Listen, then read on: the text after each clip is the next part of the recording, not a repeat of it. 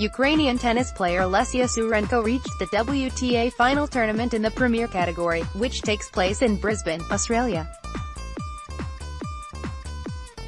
According to WTA, Tsurenko defeated the world's No.5 Naomi Osaka with a score of 6-2, 6-4.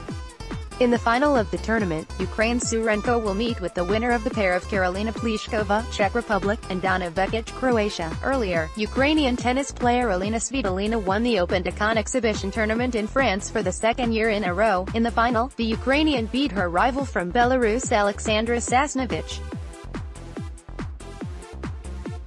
She beat her in 3 sets with the score of 3-6, 6-3, 6-4. On October 28, Svitolina won in the final of the WTA tournament in Singapore, in a decisive match, the first racquetive.